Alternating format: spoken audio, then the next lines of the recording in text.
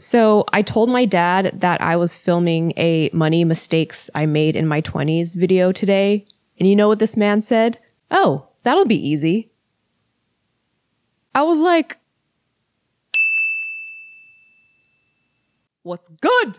Thank you, Chime, for sponsoring a portion of this video. Back when I was a new adult, I made quite a lot of money mistakes, and I decided to film this video because I figured a lot of new adults out there might not want to make the same mistakes that I did. I'm now an older adult, so I have a little bit more experience.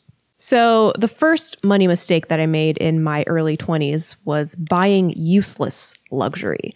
Now, don't get me wrong. I think luxury can, by definition, be useful. For example, whenever I buy like a designer handbag, but I like wear it every day, that's useful luxury. But useless luxury is when you don't use it. I remember at the beginning of my YouTube career, I bought a pair of Louboutin stilettos. To this day, I have yet to wear them. I bought them in 2016, and in the year 2021, I still have not worn them. They're literally sitting in my closet. That was a useless luxury purchase. I could have used that $600 elsewhere, could have invested it, could have put it in my retirement, you know what I'm saying? There were other uses for that $600, but I decided to spend it on useless luxury. I feel like when you're a new adult and you start making your own money, you get kind of excited that you're able to like buy your own things. And so sometimes we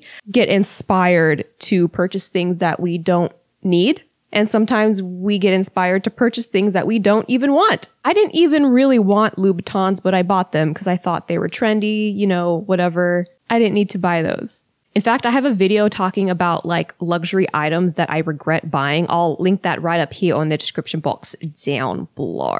Another mistake I made in my early 20s and even late teens was I wasn't really monitoring my accounts. So I ended up paying like a lot of like overdraft and late fees. So I first started realizing how important understanding finances was when I got my first debit card. I got my first debit card pretty early, but it didn't really solidify until like I graduated high school. I don't regret getting a debit card like super young because I do think that it helped quite a bit with like building a good foundation as soon as possible. But the only thing that I regret about getting a debit card so young is that I lacked the discipline and responsibility to monitor my account. I cannot tell you how much money I've spent on overdraft fees, on late fees. It just like, I just couldn't get my finances together. And it's not just me that had this issue. I think it's very common for young people to make money mistakes and like be confused because you're a new adult. Like you're just getting your life started and now you have all of these responsibilities that you never had to worry about before. So there's a little bit of a learning curve. But things don't always have to be difficult. This portion of the video is sponsored by Chime, which is an award-winning financial app and debit card that has no monthly fees, no service fees, and no minimum balance requirements. They offer fee-free overdraft for up to $200 for cash withdrawals and debit card purchases for eligible members with SpotMe. You know what that means, folks? That means no more paying overdraft fees when you're already low on money. One feature that I really like about Chime is that they allow you to get paid up to 2 days early with direct deposit. And if you're looking to get better at saving your money, because, you know, when I was a new adult, I definitely needed some help with that. They also have an optional savings account where you can make your money work harder for you. So it's like putting your savings on autopilot. To get it, first sign up for an online spending account, and then you're ready to enroll. I think that Chime is a great way to start building better financial habits. And honestly, I wish I had something like this when I was 18.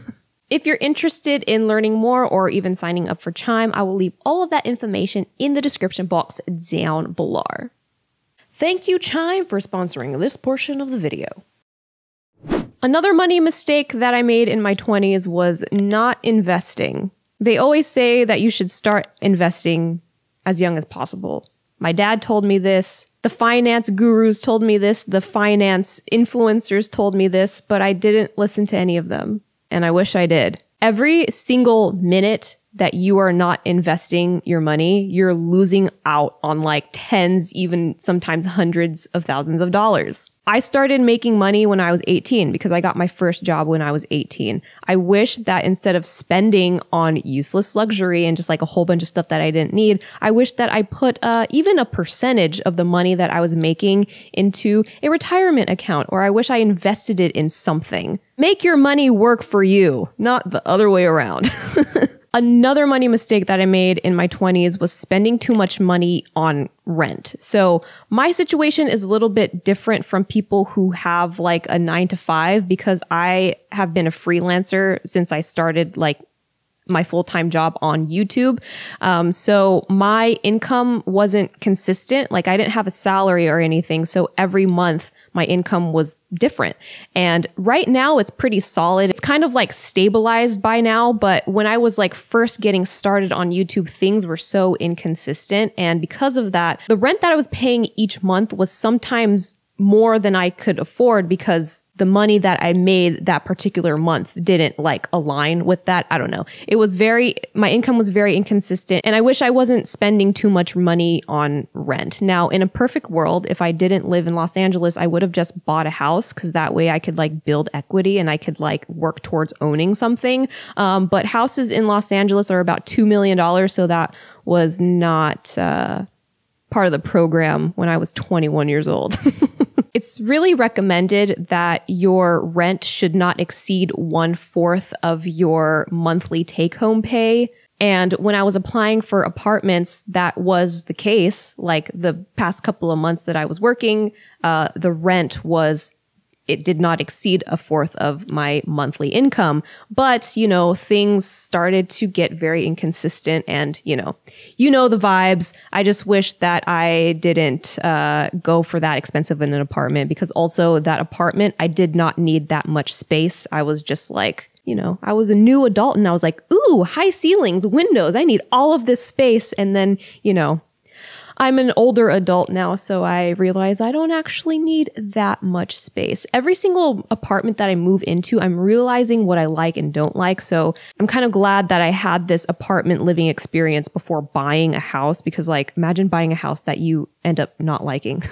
You know what I'm saying? So I don't necessarily regret this whole experience. It's just, I just wish that I was a little bit more intentional with my choices, I guess. Another huge money mistake that I made in my 20s was that I was living without a budget. Like I had no monthly budget. So I was just like spending stuff. I would like look at my account and I'd be like, oh, I have this much money. So that means I can buy this designer bag. 2 weeks later, I need to pay rent.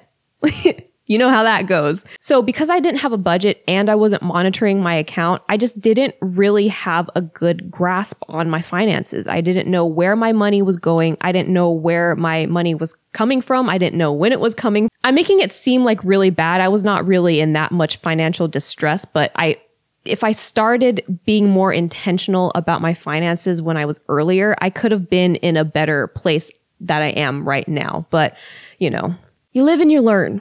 Creating a budget and like having that visual just gives you a much better understanding of where your money is going because I was spending things like there were things that I put on auto pay on my debit card and my credit card that like I didn't even realize until I made a budget. Like, I was paying for like all these streaming services and I was paying for like apps on the App Store. I was paying for, my programs that I make to create videos. Like there was so much auto pay and everything adds up and I didn't realize that because I didn't have a visual understanding of where my money was going. So having a budget was one of the biggest mistakes I probably made in my 20s. I probably could have saved and invested way more money if I just like had that on lock. But, like I said, you live and you learn. With all that being said, with all the money mistakes that I've made in my 20s, I do think that I made some really great decisions in my 20s as well. One of them being that I didn't buy a new car. I feel like I was watching like some other videos because I was like interested in seeing like what other mistakes people made in their 20s. And a lot of the ones that people said was like buying a car because once you drive that car off the lot, the value of the car immediately goes down. Like once you drive that car on the lot, the value of the car goes down. It's a bad investment. And so I really like that in my early 20s, I was just driving a car that was like 10 years old. You know, it got me from point A to point B. I'm also not really a huge car person, so I didn't really care. I just needed like something to transport me from point A to point B.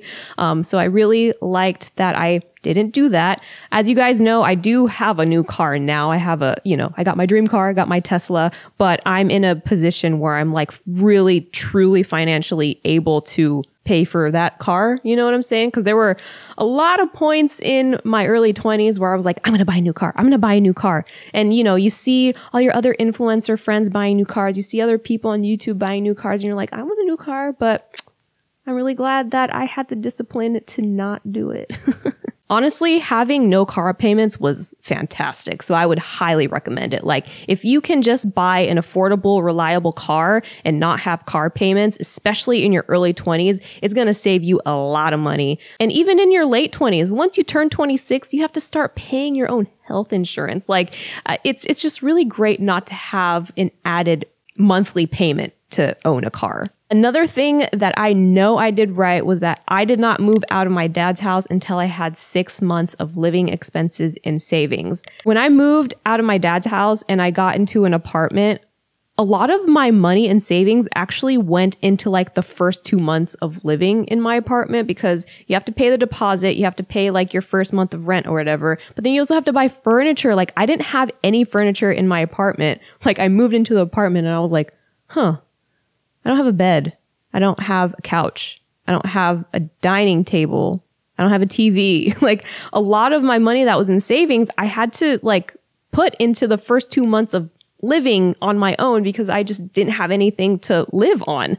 So if you're a new adult and you're looking to move out of your parents' home finally, you need to save up some money because, let's say you move out of your parents' homes and for some reason you get laid off, you don't have a job. At least you're going to have that safety net to fall back on in the event that you need to take a couple of months to look for a new job. There's just so many things that can go wrong when you're living on your own and your parents aren't going to be able to help you. So having that safety net of like 6 months, start with $1,000. Start with $1,000 in your emergency fund and then work towards 3 months of living expenses and then work towards 6 months of living expenses. And you can even, if you're like me and you have an inconsistent income or your career is not as solid as like a 9-to-5 with a salary, you can even aim for 12 months. Just do whatever works for you in your situation. And related to that point, another thing that I know I absolutely did right was I built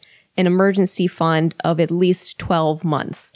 And I'm so glad I did that because once that pandemic hit, I was so good. It made me a little nervous, but I was like, I know I have this year of living expenses saved up. Like if anything goes wrong, at least I know that I'll have at least a year to live off of. So things like that can really take the pressure off of yourself. I also have anxiety. So building up these emergency funds and things like that really helped my financial anxiety quite a bit. So yeah, those were some of the money mistakes that I did and 3 things that I know for sure that I did right or things that helped me anyway. But yeah, thank you guys so much for watching. What are like money mistakes that you guys have made in your early 20s? Like, let me know. I'm always interested to hear other people's mistakes.